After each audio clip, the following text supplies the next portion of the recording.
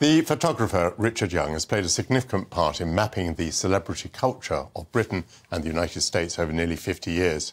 He's had an interesting career capturing images of the world's icons, from Freddie Mercury to Serge Gainsbourg and Marvin Gaye to Madonna.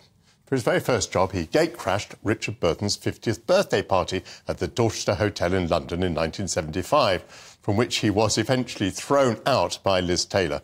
He later became friends with Liz Taylor, who allowed him to photograph her whenever she was in London. To hear his story, I'm joined now in the studio by Richard Young, and you've even brought a camera with you. Yeah, my good old faithful Leica is with me. Really? How old and faithful is that? Is that what you started? Well, this one is pretty new. It's called a Q2. They've been on the market for about a couple of years now, Q1, Q2s, and only in the last week they brought out the new Q3, which I'm hoping that maybe one day I'll be able to afford to buy. When did you first sell a photograph for a decent amount of money?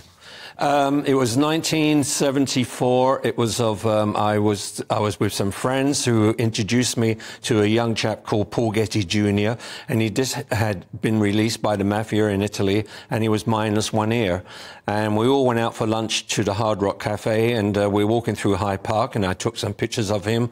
I was still in my learning period of how to use a camera, and we sold the pictures with his permission to the Evening Standard, and that was the beginning. And the Evening Standard would then call me maybe 2 or 3 times a week and send me on, small assignments, which was very fruitful.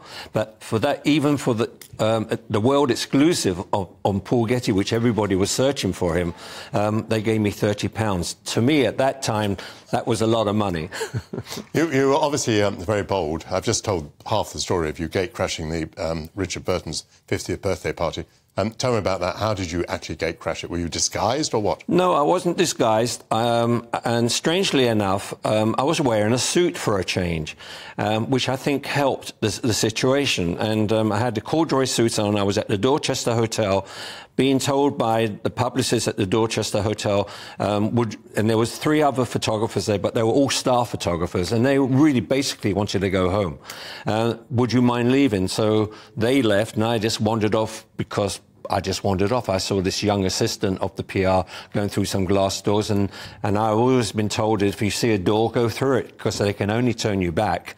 And I went through these glass doors, and eventually I ended up in this ballroom, which was pretty empty at the time, and the only person there at the time was the DJ. And I went up to him, I told him I gate crashed, and he said, well, put your camera down, and this is how the record play, this is how it all works. So now I become the assistant DJ. But I knew then, don't take any pictures when they come in or anything. Wait until you see the birthday cake with 50 candles on it, because obviously that is the picture to be taken, which is what I did. And I took some pictures when it did arrive, and Elizabeth Taylor came over to me because she saw my flash. She could see it was much more bigger than all the guests' flash. So, and what happened was she said to me, would I mind leaving? She wasn't very happy, but her nose nearly touched my nose when she was telling me this. And the secret was, don't say a word, just turn and walk. So I did. And of course, about a week later or 2 weeks later, I got a phone call again from the Dorchester saying how naughty I was and everything else. And would I mind terribly, I knew this was coming, can we have some prints so we can send them to Miss Taylor in Los Angeles? And of course, I rushed out, made up about half a dozen prints, took them to the Dorchester, and they sent them on to Miss Taylor. About a year later, I saw her in London, and she said to me, you were very, very, very naughty, but thank you for sending the photographs. Because they were so good. They were so good, and we got quite friendly, and she forgave me and everything, and in actual fact became very good friends with her. Up until the year 2000, I was doing various things with her. In the year 2000, her attorney called me from Los Angeles and asked me if I was in London for the next week. I said yes. Well, Miss Taylor's coming to London. She wants you to be her official photographer, to come to the Dorchester for the official lunch with her close family, taking pictures, because she was just she was becoming a dame by the Queen, and would I do all the pictures? And I did. Tell me about your philosophy of photographing celebrities, Because, I mean, obviously, as you became more famous, you weren't gate-crashing parties. No. You were taking your time. You were getting them relaxed. You were trying to see them in their most natural behaviour, most natural environment. Tell me about how you would approach a celebrity. First of all, three things. Have a sense of humour, all right? Always have a smile on your face. Always be polite. And just be kind. Just don't hound them. Don't get too close to them in the sense of never let them become too friendly with you, or you become too friendly with them, because then you're crossing a certain line and everything else, and it becomes a little bit more personal. Just be a nice guy. There's a lot of wise guys out there doing the job who are making a real kind of hash of it, right? But I've learned that if you're nice to everybody and polite to everybody, using the two very big words in my life, please and thank you, it gets you everywhere.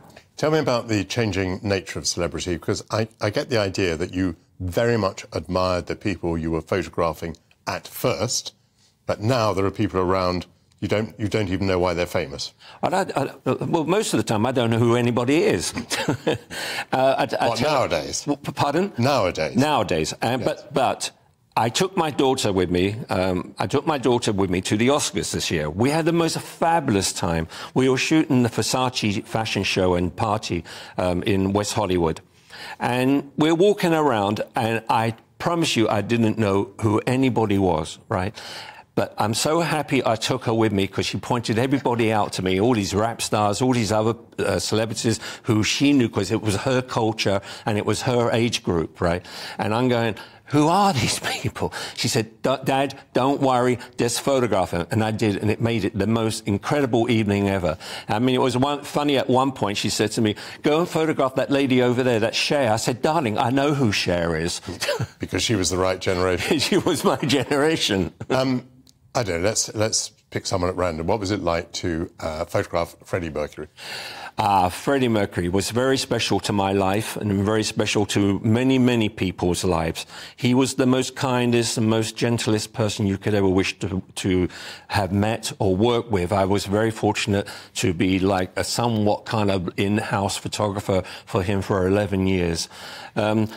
He was absolutely magnificent. Not just Freddie Mercury, the whole band, Queen itself as a unit, were fantastic. You know, I got on really well with them, and I'd be on the road with them on various occasions, in Budapest, in Ireland, and other locations. And if they knew that you were sitting in your dressing room, in your bedroom, and it was like everybody's going out for dinner, I always got the call saying, "We're all in the lobby. Come and meet us. We're all going out for dinner." So they made you part of the situation. Yeah. And I was so thrilled and so proud to be part of the Freddie Mercury and Queen situation for 11 years, up until the day he died, sadly. And you must have produced some absolutely extraordinary images which have passed into history. Richard, so good to have you here. Thank you very much. No, thank you. Congratulations on what's approaching 50 years, 50 years. Photography.